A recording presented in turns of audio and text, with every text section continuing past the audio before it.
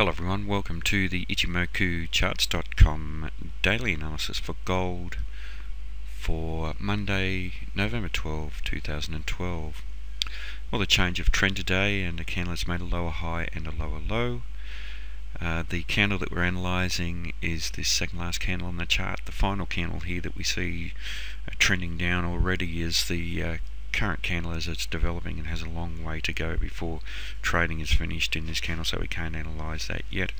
But for this current candle, we have a change of trend with the market making a lower high and a lower low, and that's been on a spinning top type candle, so it wasn't likely that we were going to see strong bearishness.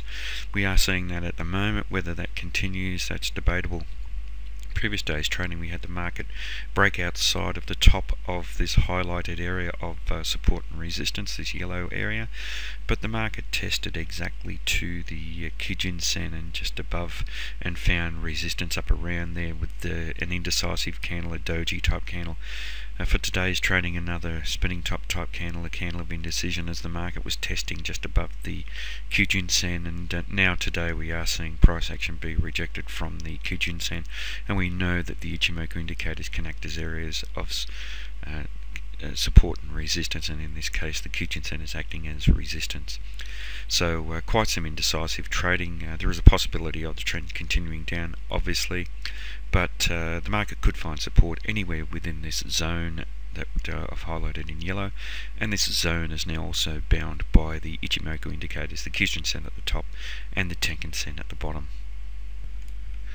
Now, in terms of the Fibonacci extension, we're looking back here at the relationship of the previous time the market was trending up to the uptrend prior to that, and here we see that we saw the market test exactly to the 261.8% level. We saw the indecisive candle come in, and today we've seen that change of trend around the 261.8%, and this highlights how effective the Fibonacci extensions and the retracements can be.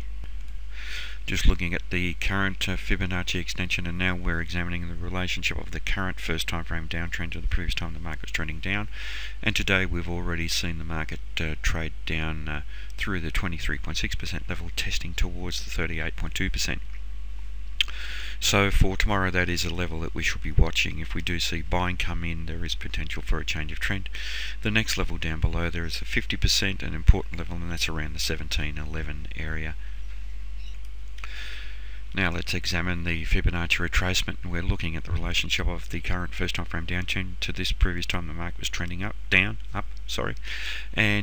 once again traded through the 23.6%, 38.2% around 1714 is important, as is the 50% down around 1706. But at the moment, the way this market's trading, it seems as though we will test down to around the 1714 level at the 38.2% level. In terms of Ichimoku, obviously we have a neutral market in big picture terms. The market's trading within the cloud, but we at the moment have a market that's bearish in the medium term time frame by trading below the Kijun-sen. For today's trading, if we look at the spinning top type candle, the market closed right at the Kijun-sen, giving us a neutral market in the medium term time frame. But the market continues trading up above the Tenkan-sen, the green line here, and it does suggest that we have a bullish market in the fast term time frame.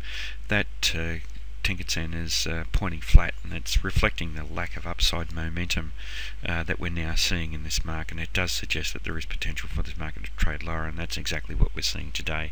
There is potential on a minor level for the market to find support just around this level where we're trading. If we look at these candles here, we can see very solid price rejection from around this 1720 level, and it does suggest that that will be an important level for this market today as it's developing. We're trading just near there, so keep an eye on that level.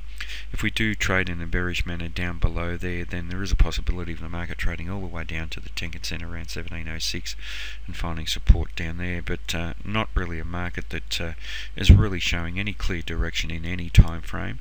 There is a possibility in a very short term time frame in the market tracing back down towards the 1700 level, but basically in bigger picture terms, lack of direction.